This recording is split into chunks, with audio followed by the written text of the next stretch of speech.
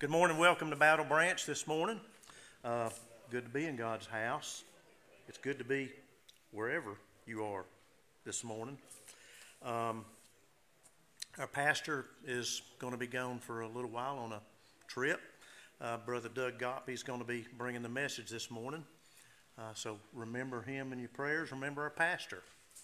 A lot of times he goes on these hunting trips and he comes back really rejuvenated. So just keep him in your prayers. Keep all those that are not with us in your prayers. Keep the country in your prayers. And keep your church in your prayers. I've got a couple of announcements. There's going to be a nativity scene and play put on by the children of Battle Branch Baptist on Wednesday, December the 23rd at 7 o'clock p.m. So the Wednesday night service is going to be the nativity scene and play by the children. And if you have a child that wants to participate, sign up with your child's Sunday school teacher or Kaylin Gregg by December the 6th if you'd like to participate. And we're going to have another nativity scene. It's going to be a live nativity scene. It's going to have camels, all the nativity animals that you usually see in a nativity scene. We're going to have those, and it's going to be a drive-through. And it's going to be Sunday, December the 20th, between 6 and 9 p.m. So you'll be, I don't know exactly the route, but it's going to be a laid-out route where you and the community that comes to look at it will be able to just drive through. And I think we're also going to have the radio transmitter on so we can play some things via their car radios at the same time. Do we have any birthdays this week? Bobby? Any more?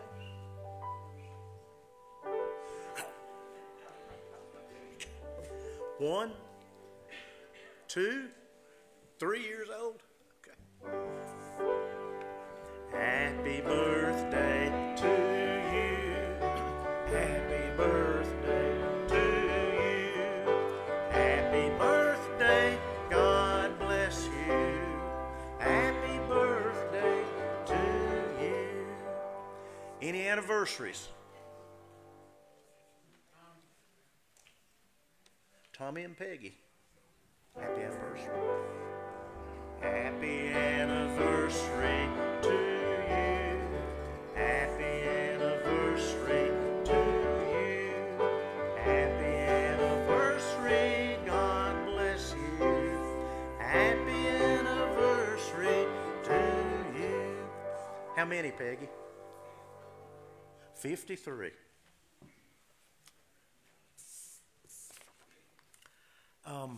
Sometimes we have a lot of folks in the church that do a lot of things that, and they just quietly go about their business and do it. And we have a lot of those here. But Karen Talley, I want to thank you for these beautiful decorations. I don't know if you had help or not. Did you? Well, for you and all those that helped, thank you so much for that. This morning we have special singing, so Janice, you come on and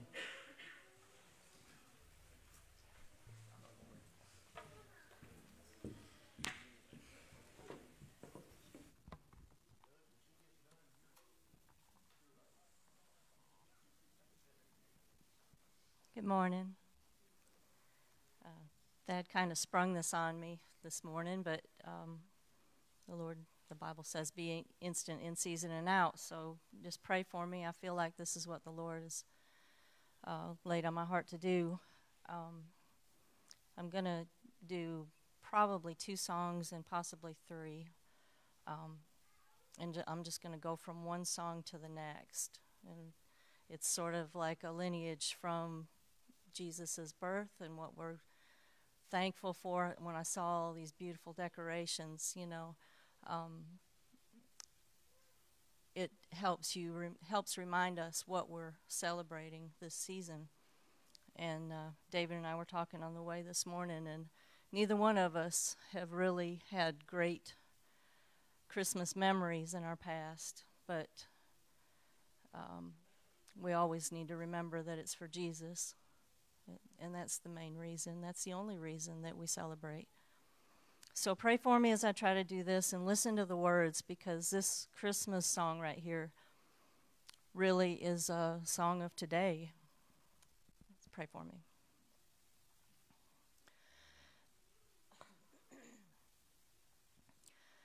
It came upon the midnight clear, that glorious song of old, from angels bending near the earth to touch their harps of gold.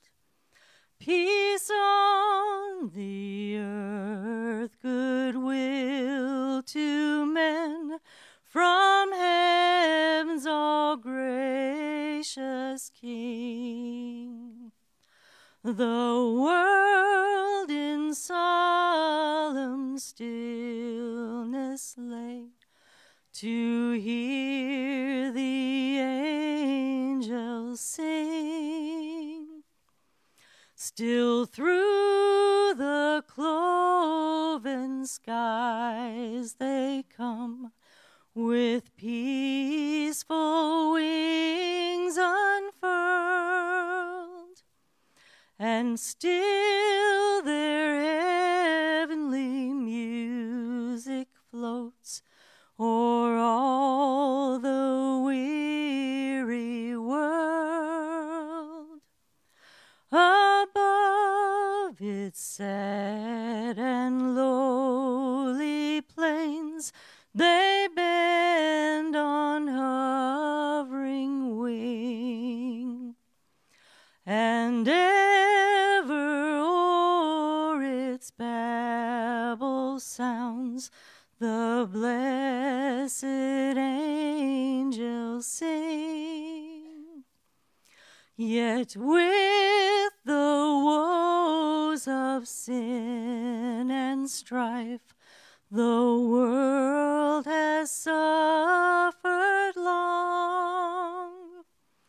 Beneath the angels' strain have rolled 2,000 years of wrong, and men at war with men hear not the love song which they bring. Oh, hush the noise, ye men of strife, and hear the angels sing. For lo, the days are hastening on, by prophets seen of old, when with the ever-clinging years shall come the time foretold, when the whole heaven and earth shall own the Prince of Peace, their King, and the whole world send back the song which now the angels sing. I'm kind of homesick for a country to which I've never been before. No sad goodbye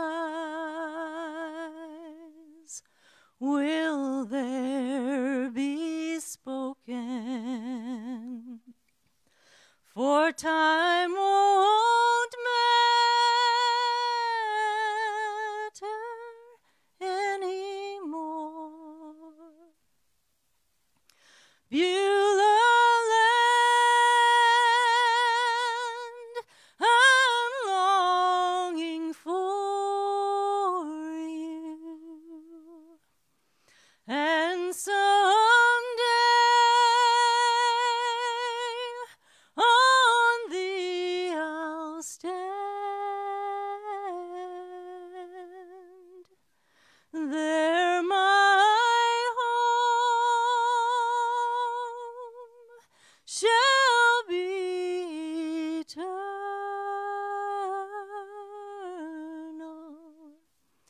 Beulah land,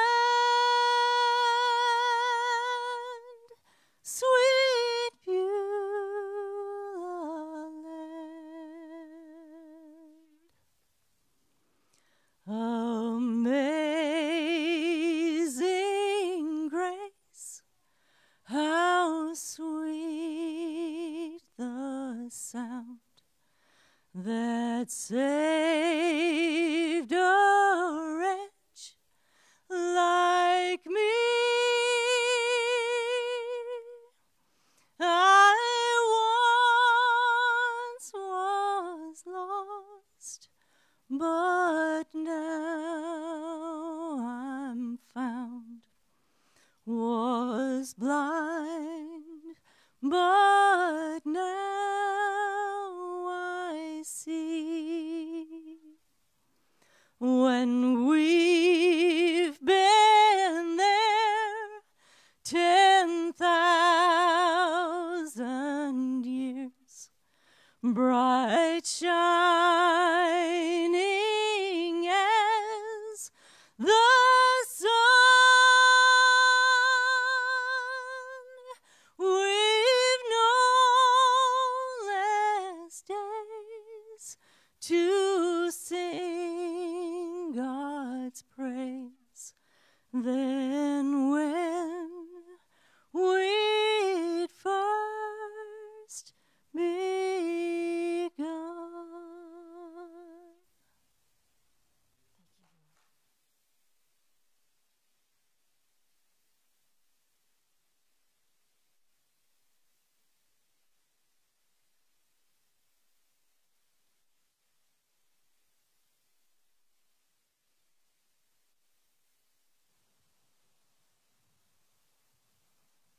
Well, good morning. Isn't it great to be in God's house this morning? I want to thank everybody that came out today. I want to thank everybody that's watching on live stream. And I feel like I should have had a Christmas message this morning rather than a continuation of Thanksgiving. But I recall Wednesday night when the pastor was up here and he was preaching about giving thanks in all things. And then I remember thinking Thursday about what we are thankful for. And it was so great to sit around the table with family and just be able to share our thanks and be able to share our love with our family and friends. But I looked into Strong's Concordance, and the word thanks is in the Bible 73 times. The word thanksgiving is in the Bible 27 times, and the word thankful is in the Bible 3 times. And I'm going to talk about some of that today. I'm going to read about 3 scriptures here that I've chosen, and I pray that it'll touch somebody this morning. Because the first passage I'm going to read, the Apostle Paul writes that we should joyously give thanks to the Father who has qualified us to share in the inheritance of the saints in light. Let's pray. Father, I just come to you this morning with a grateful heart, Lord. I thank you for your love and your mercy. I thank you for your grace. I thank you for the forgiveness of sin, Lord. And Father, this morning I just pray that you'll use me, that you'll speak through me, Lord, that you'll embolden the Spirit within me. And I just pray that you'll open hearts in the church this morning, Lord, and let someone that needs to hear the message of thanksgiving, I just pray, Lord, that you'll touch their hearts this morning. Father, let it be to your glory every word that comes out of my mouth. Father, it's about you, Jesus. It's not about me. Lord, we just love you and we praise you in Jesus' name. Amen.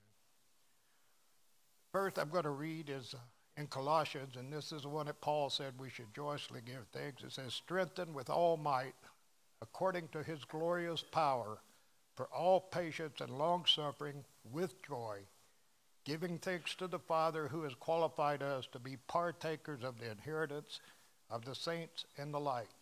He has delivered us from the power of darkness and conveyed us into the kingdom of the Son of his love, in whom we have redemption through his blood, the forgiveness of sin. What a powerful, powerful scripture that is. He has delivered us from the power of darkness and conveyed us into the kingdom of the Son of Man. You know, my question to you this morning, one of my questions to you is, when's the last time that you gave joyous thanks to the Lord? You know, many times we get really excited when we're sitting around watching a football game. We get excited when we sit around and watch a motocross on the television or something. But we remain silent about the greatest and the best blessing that God sends to us. So often we take God for granted, folks, but as his children, we ought to be making praise to our Heavenly Father a number one priority in our life. Do you know that God can take the air from the atmosphere right now? Do you realize that God can stop your breathing right now? Do you realize that we have so much to be grateful for when we get out of the bed each morning? We put our foot on the floor. We ought to be grateful that first we can touch the floor. Secondly, that we can stand up. Third, that we can see. We can smell the coffee brewing. All of that stuff we should be so thankful for, yet we take it for granted so many times. God chose us as his children to display grace through us.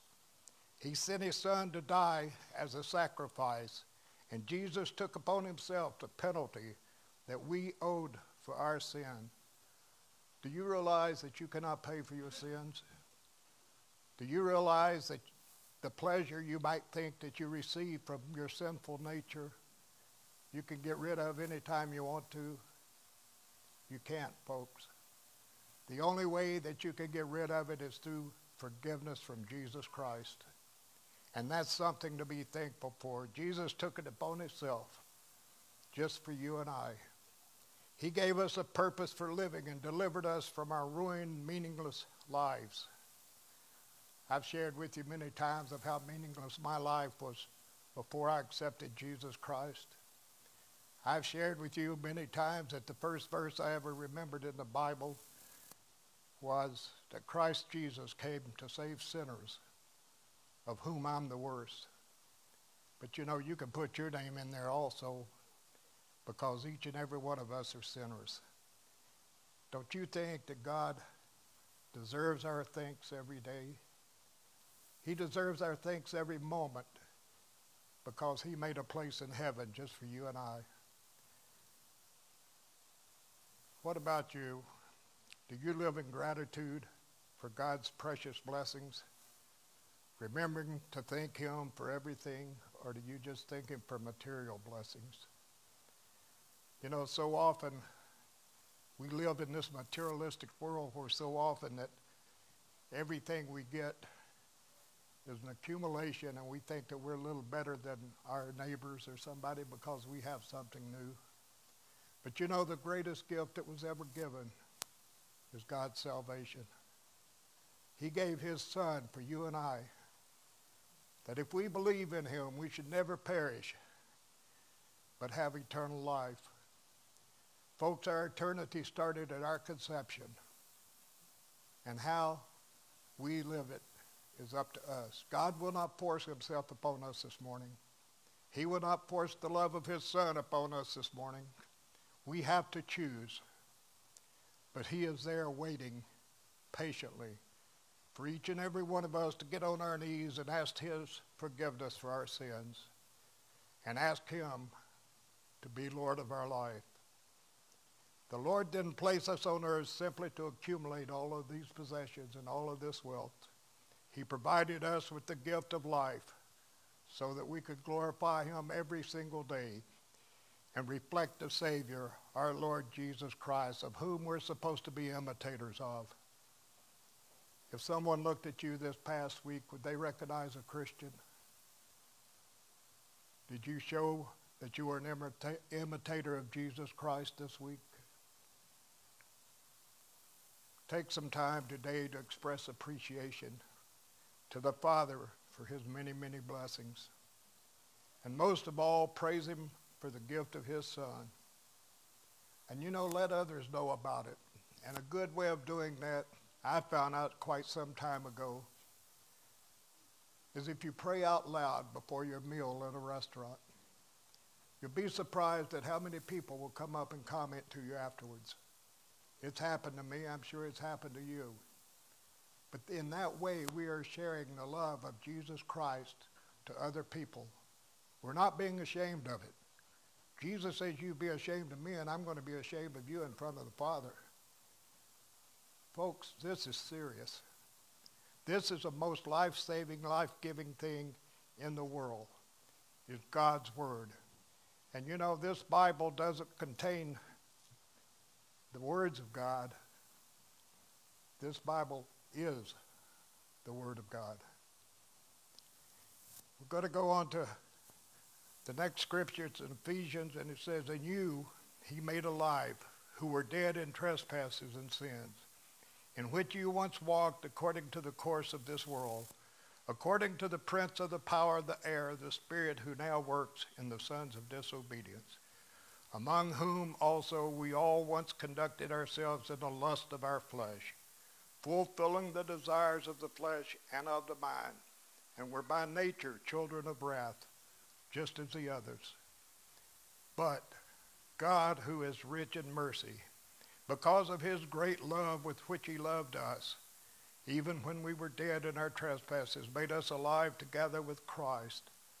By grace you have been saved, and raised us up together, and made us sit together in the heavenly places in Christ Jesus, that in the ages to come he might show the exceeding riches of his grace in the kindness towards us in Jesus Christ. For by grace you have been saved through faith, that is not of yourselves, it is a gift of God, not by works, lest any man should boast." Jesus Christ took us when we were living in darkness. He took us when we were sinners. He took us when we were so disobedient to God that no one would want us. But he loved us so much, and he cleaned us up. He picked us up. He washed us of our sins and washed us with his purifying blood, that Jesus Christ saved us. You drive through the countryside and you imagine this old rundown shack. It's just destroyed. The windows are all boarded up. There's graffiti written all over it. Grass has grown. Decades of neglect have been in the wood floors, are warped and rotted. The paint's peeling off the walls like a bad sunburn or something. And there is a strong smell of rust and mildew. Now, is this a place you want to live? Is this a place you would want to live? I think not. But Isaiah says that all of us have become like one who is unclean, and all of our righteous deeds are like filthy rags. Think of us being that old abandoned cabin down here, and think of how much God loves us. He came down here and renovated that old abandoned cabin and made a beautiful home out of it. Despite the fact that we were all dirty and filled with sin, God chose to intercede on our behalf and save us from the spiritual wrecking ball of Satan. Think about that this morning, folks. Oh, he could have left us to our own devices, and my own devices were sending me straight to hell, people. He could have forsaken us, just like someone did the old abandoned shack. But the God of the universe, who is fit to occupy a mansion more glorious than man can ever build, chose to send his Son to live in and through us. Every day for a Christian should be a day of thanksgiving. We should humbly reflect on God's countless blessings, his blessings of forgiveness, his blessings of salvation, and life itself. God is a giver of life, and he is also the taker of life. The question is, are you ready that he is coming back? There's reasons that we give this thanksgiving, and it's in Psalms 92, verse 1 through 5. And it tells us, it says, let me get it here. It tells us, it says, "It is good to give thanks to the Lord and to sing praises to your name, O Most High, to declare your loving kindness in the morning and your faithfulness every night, on an instrument of 10 strings, on the lute and on the harp, with harmonious sounds. For the Lord has made me glad through your works. I will triumph in the works of your hands. O Lord, how great are your works. Your thoughts are very deep." Think about that. What motivates us to express gratitude to God? Is it because of something that he gives us, or because of something that he's taken away from us? We often remember to thank him for something that's positive and happens in our life. But in the Bible we read in Thessalonians that we're to give thanks in all things, which include difficult times as well as happier times. I might have shared this with you one time before, but I was doing some construction work one time, had a hammer in one hand and my thumb in the other, and they decided to meet.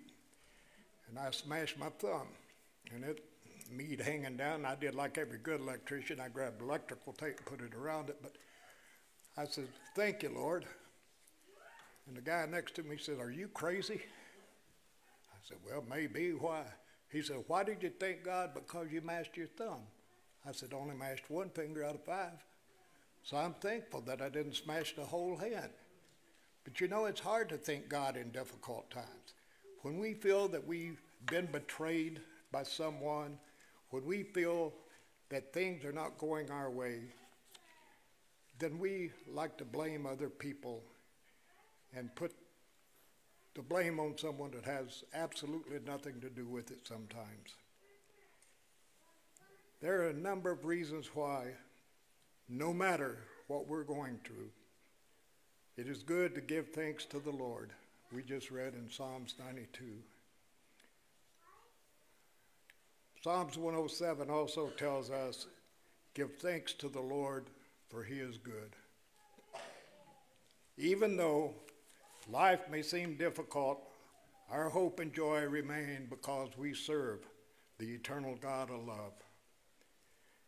And our gratitude magnifies the Lord. When we are grateful in bad times, when we are thankful, when we're at a deathbed or something and we're giving God glory, we are magnifying his love for each and every one of us. He is glorified when we acknowledge his goodness and thank him for his continual blessings. But God is also pleased when in difficult times we obediently thank him. Thankfulness reinforces our faith, folks. When we mention how God has met our needs, how God has protected us, and how he has answered our cries for help, our trust in him is strengthened. Our spirit rejoices when we dwell on who the Lord is.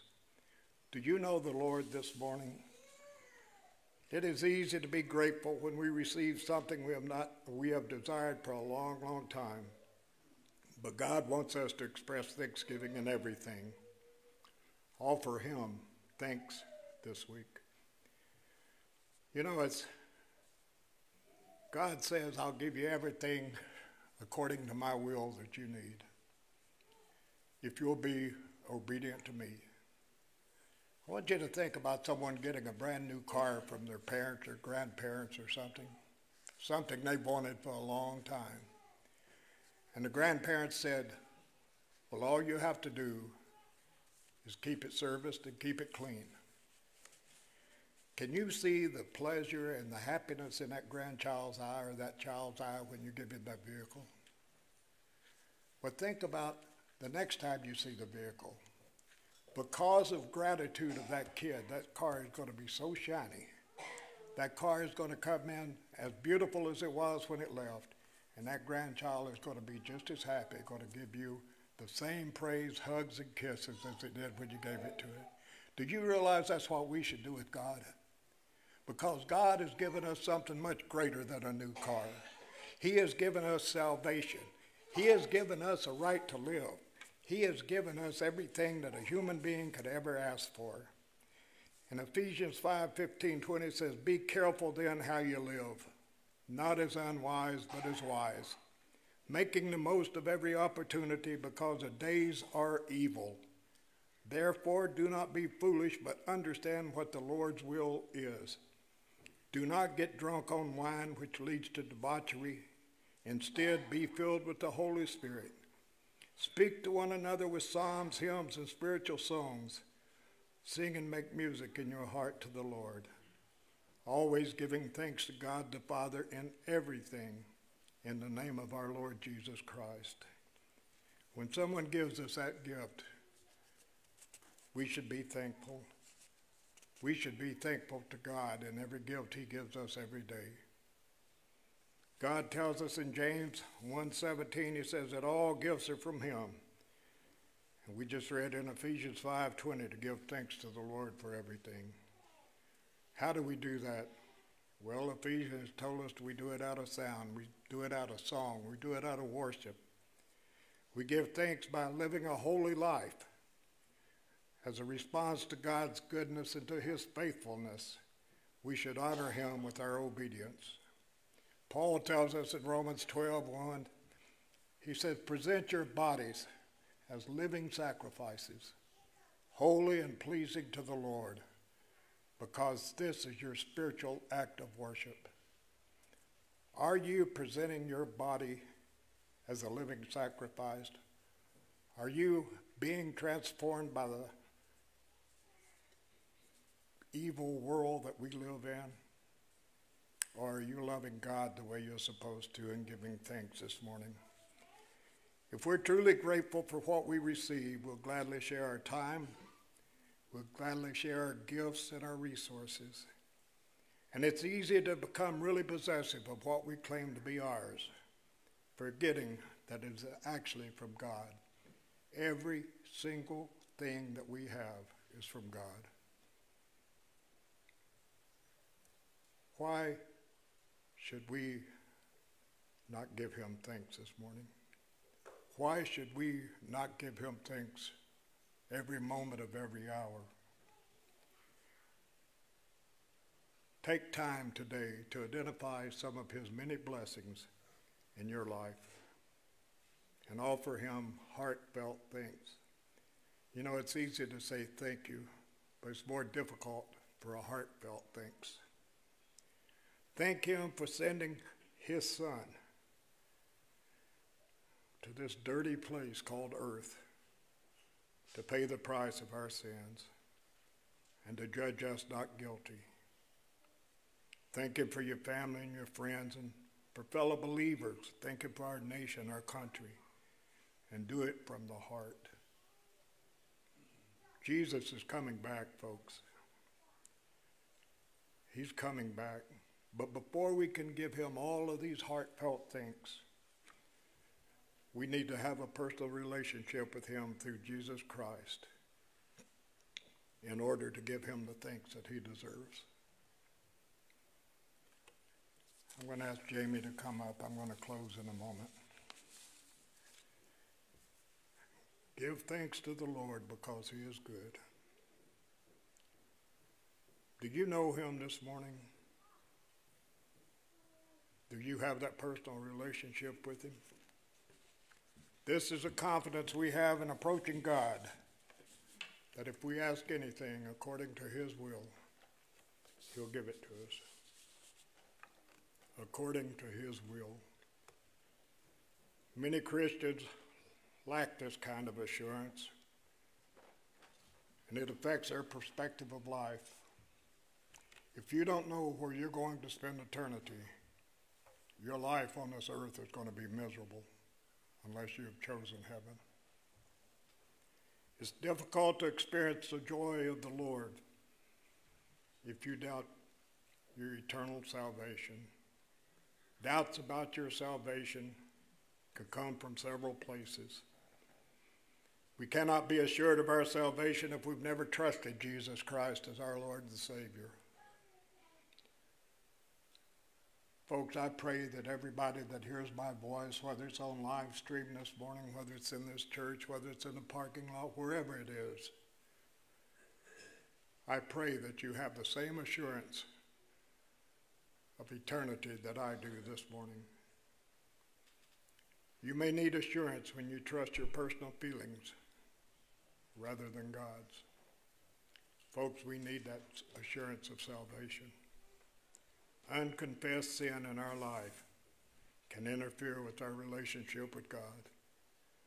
But God is faithful and just. He says, if you confess your sins, I'll forgive your sins. But do we do it? Confessing our sin keeps us in close relationship with God, but sin will separate us from God. Disobedience usually leads to doubt. If you're disobedient to God, then you are doubting God, because God only gives us one command: to be obedient. And you say, but he requires so much. He does, but he gave so much also. He gave his son, Jesus Christ, for each and every person sitting in this room. Each and every person at the sound of my voice on live stream, he gave his life for you this morning. But do you love him, and are you thankful for what he did? As a Christian, we can confess our sins daily. And we need to confess our sin as soon as we recognize it. And what is sin? Going against God's will. And what is confession? Just agreeing with God that we know that it's a sin. Folks, it is so simple if you don't have a relationship with Jesus to get one this morning. It is so simple this morning that we can confess our sin and accept Jesus Christ as our Lord and Savior. We read in 1 John, it says, if we claim that we be without sin, we deceive ourselves. We are sinners, folks, saved by grace. It says if we confess our sins, he is faithful and just to forgive us of all sins and cleanse us of all unrighteousness. But if we claim that we have not sinned, we make God out to be a liar. Do you want to call him a liar this morning? Do you want to confess your sins this morning? I ask you all to stand, please. The altar's open if you have any reason to come. Whether it's something just to give God thanks for, or something that you need to get right with God this morning because you know something. There may not be an afternoon today. Jesus Christ may come back this very moment. And are you ready? I can't make that choice for you. I cannot save you this moment. But I know who can. And his name is Jesus. I want you to know that if you've never ever accepted Christ as your Savior, just come to this altar this morning. Deacons will be happy to pray with you. I'll be happy to pray with you. We have so much to be thankful for this Thanksgiving. We take it for granted so much of the time. God, forgive us of our sins. Do you know that God loves you so much this morning? God so good to God me. loves you this morning. Precious are And do you know his that He has thoughts given of us a you choice of and eternity? me. No way And we're I going to could spend it one count place or them. another. There's not enough time. In the pits of So hellfire, I'll just thank or in a him mansion for on streets of being gold so with our Lord and kind. Savior. God has been The good. choice is yours. It's so easy. It's that easy this morning, folks. I have been blessed. Do you know Him this morning? Do you love Him this morning? Do you have that relationship with Him this morning?